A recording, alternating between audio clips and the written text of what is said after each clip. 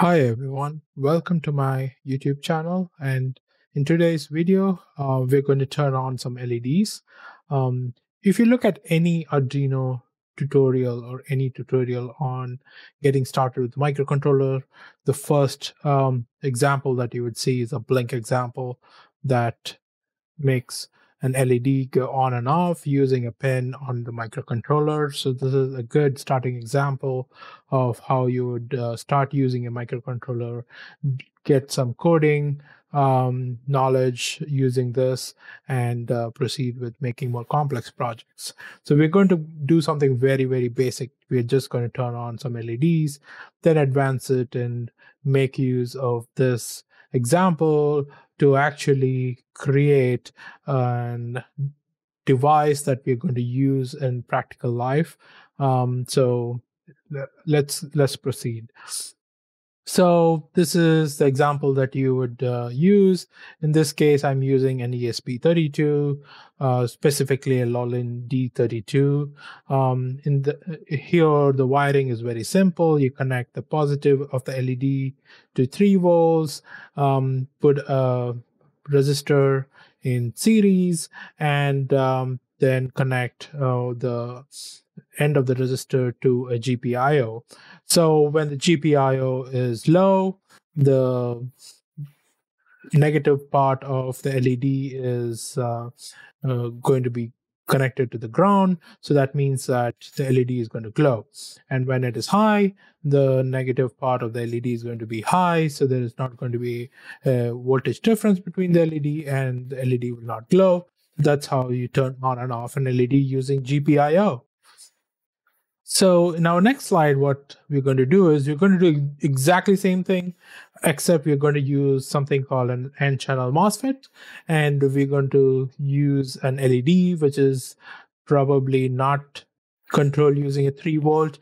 This particular LED is going to be controlled using a 12 volt supply.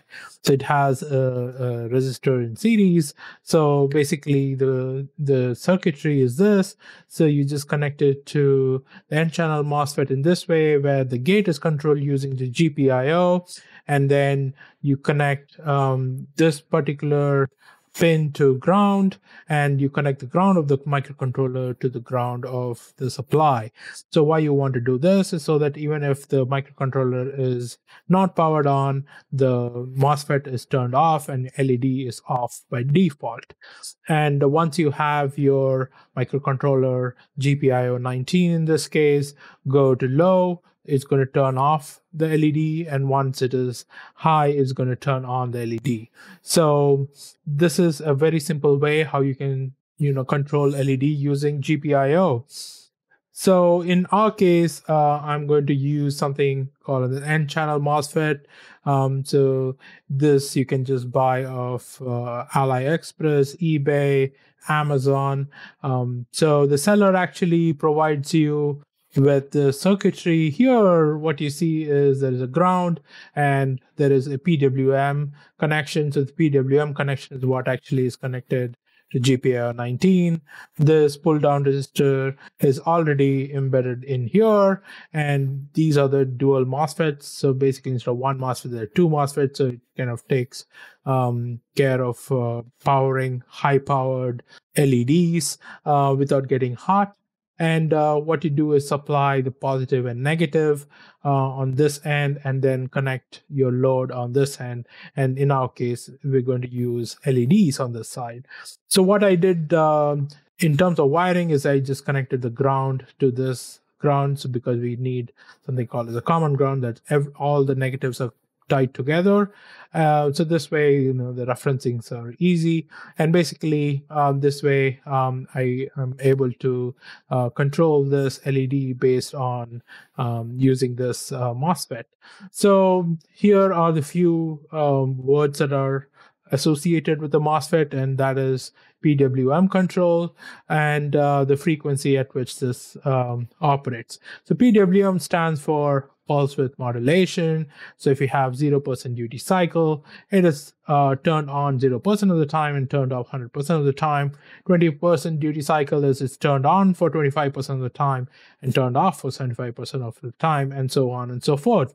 So the thing is, the LEDs go on and off at very fast rate, and that is that PWM frequency that the manufacturer had mentioned.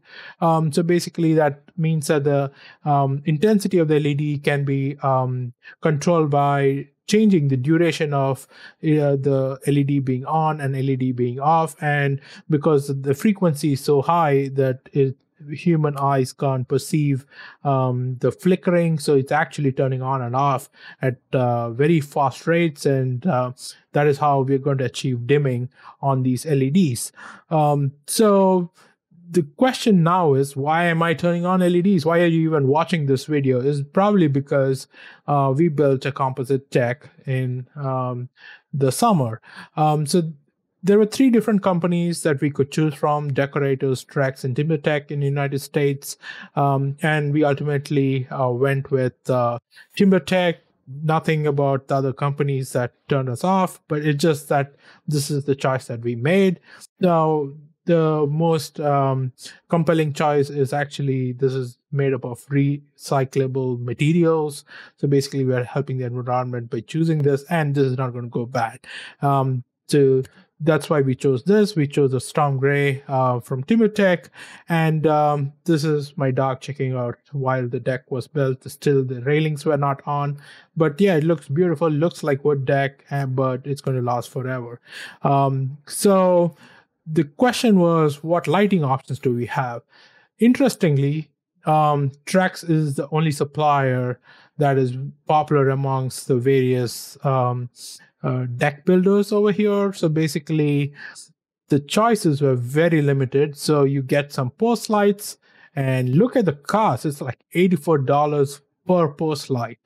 And these recessed deck lights come in a 4-pack. So each LED is worth $22. $22 for an LED is just ridiculous.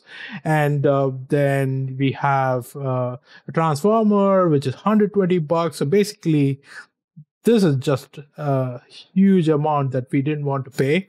So then I started shopping around, and I ended up on Amazon. And this is one of the options that Amazon had. So we chose this particular LED. It comes as a pack of 16 LEDs. It comes in 2 different colors, the warm white and the cold white color. We chose the warm white. It gives a very nice glowing effect, and that's why we chose that. So let's go into the detail of this particular LED. So these LEDs come as an IP67 coated materials, is mostly plastic over here, and it's completely sealed, so you can immerse this LED in water and nothing's going to happen. And this has SMD LED, and this is IP67 rated. It comes with these waterproof plugs that plug to each other, and basically here you have a positive and a negative. There are only 2 leads in there, and they can be daisy chained. So basically it looks like this, but don't assume that this is in series. So basically you just supply a 12-volt supply, and the same 12-volt is passed on. So basically this LED is connected in parallel, and that particular 12-volt is passed on to the next LED, and so on and so forth. So this also comes with a power supply, so you can come in and put in some controllers that they sell you, but I was not happy with what they had in offer. So basically, we were to build something that is going to control this 12 volts that is applied to these LEDs that are connected in parallel. So basically, this is what I ended up with. So here you see there's an ESP32 over here, and that is powered by this 12 volts to 3 volts step down converter. So basically the 12 volt is supplied over here, and that is converted to 3.3 volts, and that turns on this microcontroller. And then GPIO 19 powers this PWM pin over here. You see the ground is connected over here, and then we have a common ground, and this 12 volt supply is then modulated using these MOSFET via this PWM signal, and that turns on and turns off this particular yellow wire over here that powers this LED. So this is just one LED. I just pick this out of those pack of 16, but you can connect as many as you want, as much as your power supply can handle, and how you're controlling the PWM. In this example, I have the PWM set such that it goes to the highest intensity and then drops back to zero. It's like the basic, blinking example that we have in your microcontrollers, except we use PWM signals or LED C function for ESP32. So what I did once I knew everything was working is put it into this waterproof box. So the thing that you see here is there's a 12 volt power supply that is powered using this 110 volt AC line, and that is connected here. So basically, this is the only 12 volt supply that I had in hand. So this is a 2 amp power supply. That is plenty enough to power a lot of LEDs. But I will eventually upgrade this to a slightly bigger or beefier 12 volt supply. But then, all the microcontroller is over here, the MOSFET. There are 2 different MOSFETs here because I'm using 2 different lines, so 2 different GPIOs. That is 2 different sections on my deck I'm going to light using this MOSFET. So here is the 12 volt to 3.3 volt step down converters, and these are the 2 different lines that connect. And in this case, I've just connected one LED over here to just check if everything is working. And I put it in this waterproof container that has this transparent top. This transparent top is because I also have an LDR over there that measures the amount of light that is around the deck, so I can turn on and turn off the light based on intensity of the light. Again, that is optional. So once this is done, the next biggest issue was software. So yes, you can go and learn C, C++, MicroPython, and different environment in which you can actually code ESP32, these great microcontrollers that are omnipresent in all Internet of Things devices. But I chose to use ESPHome. It's great because it integrates with your Home Assistant. So here, let's go over what the settings I have over here. Here I use 2 different GPIOs, GPIO 19, GPIO 21. You can set the frequency, that is the PWM frequency that you want to operate this at. And then depending on number of LEDs, I limited the power for each of these so that I don't exceed the 2 amp power supply that I have. Again, these are optional. You can take these off and you can run it at full power as long as you know that your power supply can handle the demand of all the LEDs that are going to be connected. So then you just then define 2 different monochromatic light. So I call the lights on the deck as deck lights. That is controlled by GPIO 19, and the stair lights were controlled using the GPIO 21. And this is just a pin 36 that I use for ADC that just has LDR connected to one of those ADC channels. And here is just a card that actually shows this graph shows the luminescence, that is the lux of light that falls on the deck during the day. You see during the day there's high amount of lux and then goes down to 0. So you can use some kind of automation to turn on and turn off the deck lights depending on the amount of light that is around the deck. Again, these lights show up as light components in Home Assistant because you define them over here, and then you can control the intensity. You can make it go on and off at certain times of the day. You can create a lot of automations based on this. You can make it blink, you can make it strobe, you can make it flicker. So those are the different things that you can do without even writing a single line of code, just putting in these settings in Home Assistant using ESPHome. So I'm going to leave the links of this particular setting in the description of this video, so you don't have to pause and look at what is going on here. You can go over there and leave a comment if you have any questions. So let's talk about installation. So this is what the manufacturer tells you. Again, these are in English units or imperial units. I just hate using imperial units because calculations are just crazy.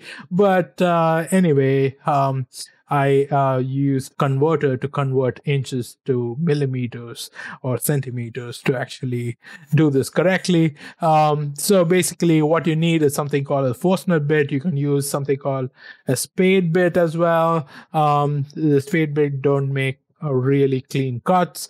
This is what one of those carpenters recommended to use, so that's why I ended up using this. So this Forstner bit is 24 millimeter, which is equivalent to whatever this opening that they suggest to have, and the stainless steel flange that goes over the LED actually covers this hole. So basically you have a little bit of wiggle room, and then you just connect your drill on this side of the Forstner bit and just drill a hole.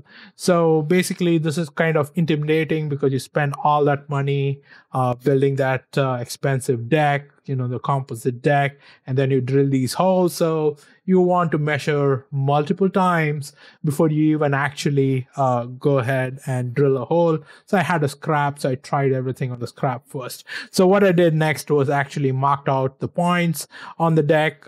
So here I just use a cardboard template so that I create a hole at exact same location on every one of the steps.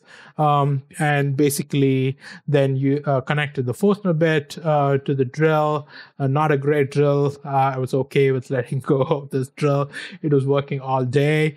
So here you want to make sure that you cut the hole in straight manner. You don't want to create a angle to the hole. So take your time. It creates these shavings. That's fine. These are just, the material that it is made up of. Yeah, it takes a while. It's not as fast as a spade bit, but the cuts are much, much, much, much cleaner.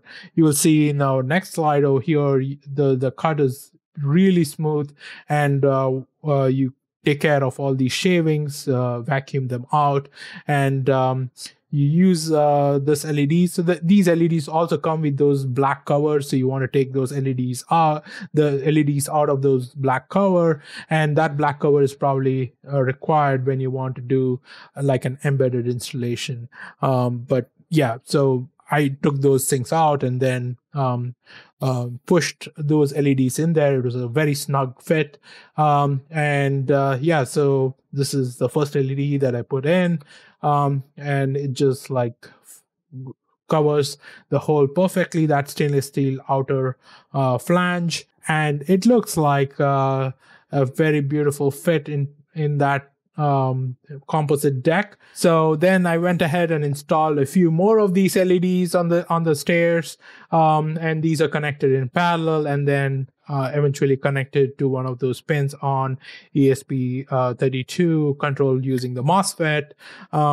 And I put that box under the deck, so you can't see the box, but that is really going to be controlled using Wi-Fi and our Home Assistant setup. This is when I tested all LEDs, making sure that they turn on, and even during daytime, you can see the LEDs turn on. So that is a good indicator of how bright these LEDs are going to be. So here is just a small video that I took to show the strobe effect in ESPHome. So basically they go on and off. Then this is what it looks like in the night, and it gives a very nice warm glow at the base of the deck and also on the stairs.